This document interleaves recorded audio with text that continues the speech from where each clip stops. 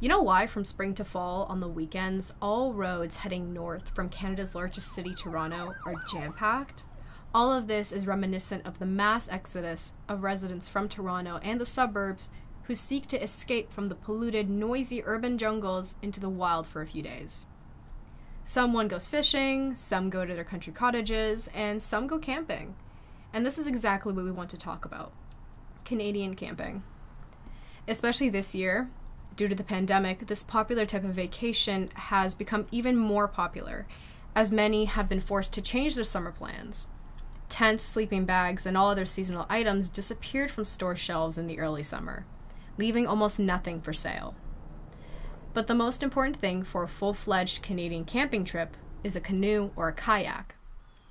They say that in Canada there is a lake for everyone, and there are a lot of lakes in northern Ontario. But without a boat, you can't get to them, and you won't be able to see all of the wild beauty. There are no roads to them, there is only a forest and an impenetrable swamp. But with a light and durable canoe, it is possible to reach at least some of them. A good quality 2-seater canoe weighs about 20 kilograms, can cost up to $5,000. On multiple routes from lake to lake, connected by special passages called portages, you can climb so far into the wild that you will not be left with anyone but bears and wolves. Many people living in Toronto cannot even imagine the kind of wild beauty that exists simply 2 hours away from the nearest Starbucks. But those remote, magnificent places, once discovered, will never be forgotten.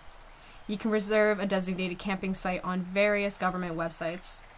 It is not legal to set up a campsite for the night anywhere you want. Each site has its own number, pictures, and description, and costs for 2 people anywhere around $25 per night. Almost all camping sites are far from roads, and most of them can only be reached by water. And there are special access points to start your trip and to park your car for free. We have reserved 3 nights in different locations and on 3 different lakes. We loaded our portable 3-piece kayaks into our RAV4, and after 2 hours, we were at the lake. Only a few minutes are needed to assemble our plastic kayaks.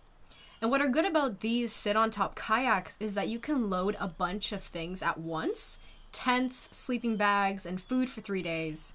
These boats are very stable and they will not sink. And we will have to kayak to our campsite, which will take about 15 minutes because the boats are heavily loaded. Over the next hour, we have to pitch our tent and prepare sleeping bags and everything else before we start exploring the area. It is best to do this immediately upon arrival in case it rains suddenly or if the weather changes. When everything is ready, we will go explore the lake and its surroundings, especially if we are here for the first time. It would be nice to scout out any fishing spots and catch a couple of bass or trout for dinner. The forests in northern Ontario are fabulous. The forests tend to relieve stress in people, calm any bad emotions, and distract our attention from everyday rat race due to its good energy. Living in big cities is probably not entirely natural for humans. In the forest, there are many mushrooms here and there, outlandish flowers without chlorophyll, many different birds and animals can be seen, but seemingly harmless camping can be full of danger. The main danger is the water itself. There is no need to remind again of the importance of wearing life vests when you are kayaking or canoeing on a lake or a river.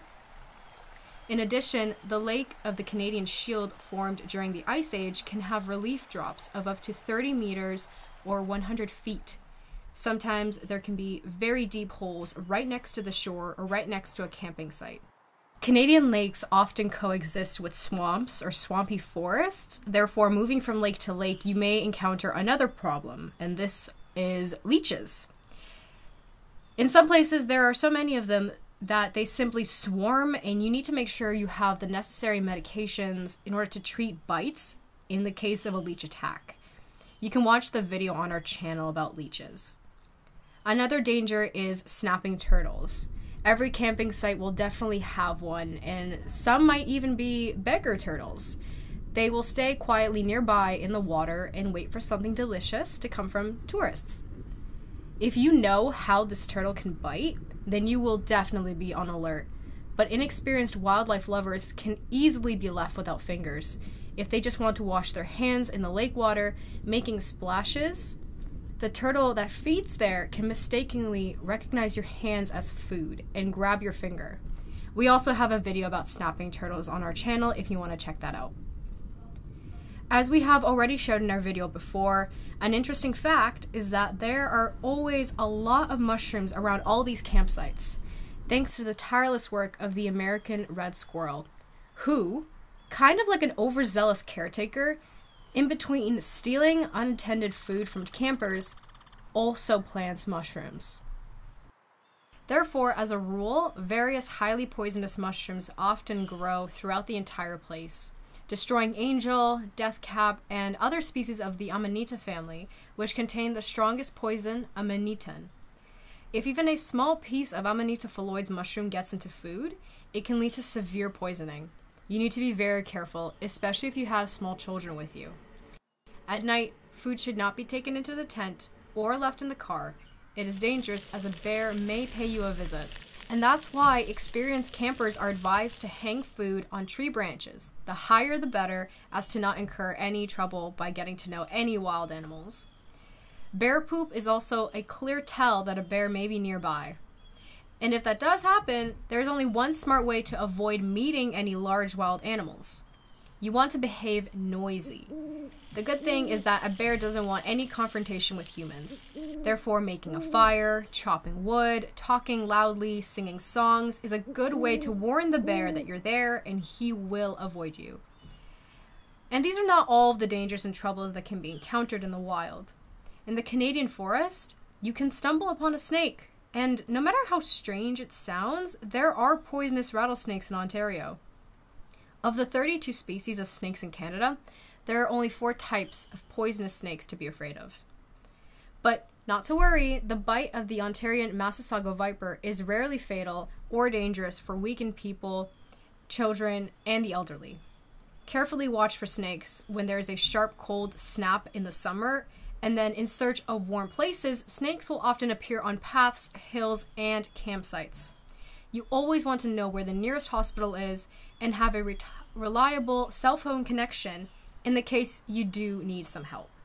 But despite all of these challenges and all these dangers, Canadian camping is still a wonderful recreational activity. It's educational and it's full of fun. An excellent choice for an inexpensive and memorable vacation, which fortunately is becoming more and more popular here.